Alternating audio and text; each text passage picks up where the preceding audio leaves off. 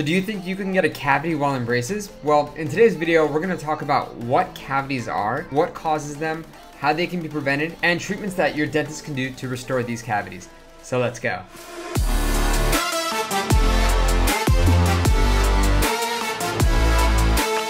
What's up guys, Dr. Greg here, back with another episode of Braces Explained. I hope you guys have all been doing awesome and are staying safe during these times. And I know you're seeing the shirt and you're saying, oh my god, he has 99 problems, but what isn't one? Well, if you stay tuned to later on in this video, I'm gonna go ahead and show you what the bottom of this shirt is, so stay tuned for that. And speaking of shirts, some of the custom made braces shirts that I made on this channel, which are linked below in the Teespring, are on a huge discount. I'm talking like huge, like 30-40% sales on those. So if you want to check those out, go ahead and look at them. They're right under the video in the little description area, and they're on Teespring. And for those of you that have already purchased the shirt, be sure to tag me on Instagram at Dr. Greg Ortho so I can share it and show other people how awesome your shirts are. But in today's video, I wanted to talk about something that has been brought up on this channel as well as on our Braces Club community quite a bit. And that is, what are cavities, how are they formed, what are treatments for these things, and how can I prevent getting these cavities myself while going through this orthodontic journey? So the first thing I want to talk about is, what is a cavity? Well, a cavity is basically a dent or a divot, a hole in a tooth. And this is caused by the minerals of your tooth actually being dissolved away from the tooth structure. And like we're going to talk about in a little bit, cavities are definitely preventable, but after they get to a certain point in the tooth structure, they're actually irreversible. So if you have a cavity in a tooth that goes, a little bit too deep, this can't be remineralized. This can't be reversed and is actually going to require a filling. Have you ever had cavities before? Let me know in the comments of today's video. And while you're down there, be sure to hit the subscribe button and the thumbs up so I know that you guys are enjoying today's video. Okay, let's get back into it. And the way these cavities form is when the pH in your mouth becomes low. So that means that your mouth becomes very acidic. This can be caused by eating things that are actually acidic or drinking things that are acidic, like sodas, lemon juices, things that are very acidic and that can actually dissolve away your tooth structure. Or it can be caused by the bacteria in your mouth that actually produce acid. These bacteria produce acid whenever they're exposed to sugar. So this is why your dentist and your orthodontist always say, avoid sugary foods.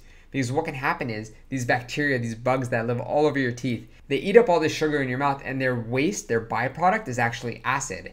So this acid goes and dissolves your teeth, which causes cavity formation. So to prevent cavities from forming, you want to eat less sugary or sweet or acidic foods and drinks, and you want to make sure that your teeth are clean and prevent this bacteria from building up on your teeth. Because as you can imagine, the more bacteria that build up on the teeth, the more they can digest these sugary foods and release more acidic products on your teeth, which will lead to cavity formation. So let's talk about, how does this impact your braces? Well, you have a much higher chance of developing cavities when you're in braces. And that's not because of the braces. It has nothing to do with the braces, but it has everything to do with having to maintain really good hygiene while you're in braces. If you can imagine, the teeth are a really smooth structure. So bacteria can't stick on the teeth that easily on a normal patient that doesn't have braces on.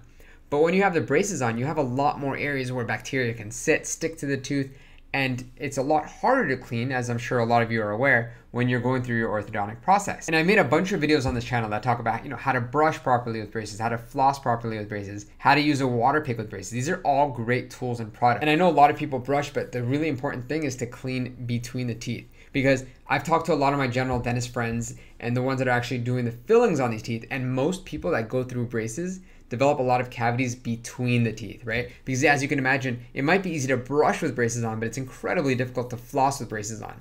This is why I recommend every single person that is going through their orthodontic journey to invest in a WaterPik. And I put a link to my favorite WaterPik products in the description of today's video. And I can't stress this enough, for your own good, if you are about to start with braces or going through braces, please invest in one of these products.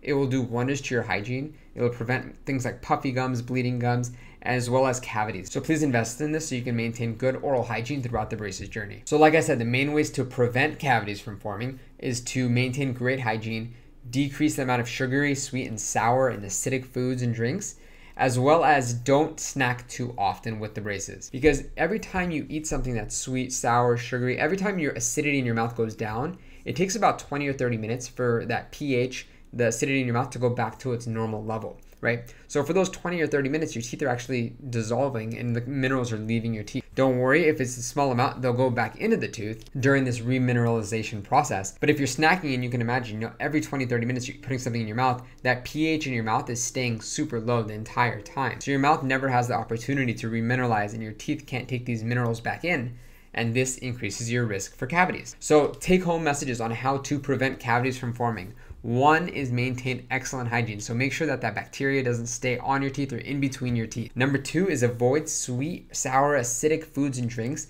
that are gonna cause the pH of your mouth to go down and those minerals to leave your tooth. And number three is to try and snack a bit less. This is because we don't wanna have that exposure often to your teeth, which leads to the pH going down and your teeth losing their minerals. So I think you kind of get my point as to what causes or how this process of cavity formation occurs. So this brings us to the point of, can I get cavities when I have braces on? And what happens if this is to occur? And like I kind of touched on earlier, yes, you can absolutely develop cavities when you're going through braces, and that's because you have a lot more stuff in your mouth to clean, and hygiene is a lot more difficult.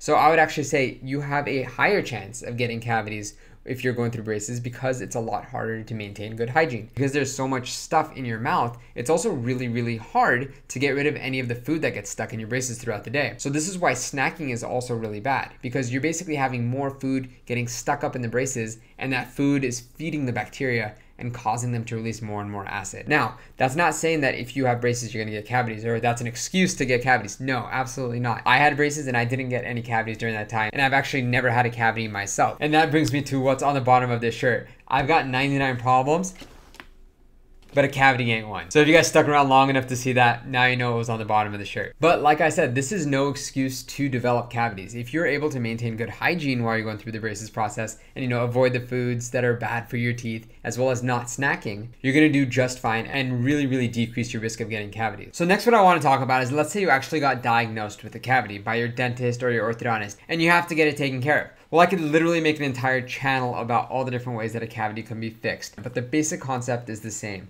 If you have a tooth that has a cavity in it, it could either be a big or small cavity, and depending on the size of the cavity, there's a different treatment. But the concept is there's a hole in the tooth that has bacteria living in it. Now, what your dentist will do is actually drill out all this decay and all this bacteria and restore the tooth to its shape. Now, if it's small enough, this can be done with just a filling, but if it gets bigger and bigger, you might need something like an inlay, an onlay, a crown. There's a bunch of different things and a bunch of different ways to treat a tooth. And I'm not even gonna begin to dive into it. But what I do wanna talk about is, let's say you do develop that cavity. Well, at that point, your dentist and your orthodontist will communicate. Your dentist might ask your orthodontist to, take the wire off or take a bracket off so that they can access that tooth better. And this is actually gonna take a little bit of time. And as you know, time in orthodontics means a longer treatment time. So if you do develop cavities during your braces journey, it may increase your treatment time. Now, I'm not saying this is always gonna happen, because sometimes your general dentist may be able to work around the braces to, restore the filling if it's small enough. But if your general dentist does want the braces to be taken off, then this may increase your treatment length. And if your hygiene is getting so bad, your general dentist and your orthodontist might actually recommend taking the wire out or taking the braces off for a while for you to maintain better hygiene. So I know I keep going back to this over and over again throughout today's video, but please maintain good oral hygiene.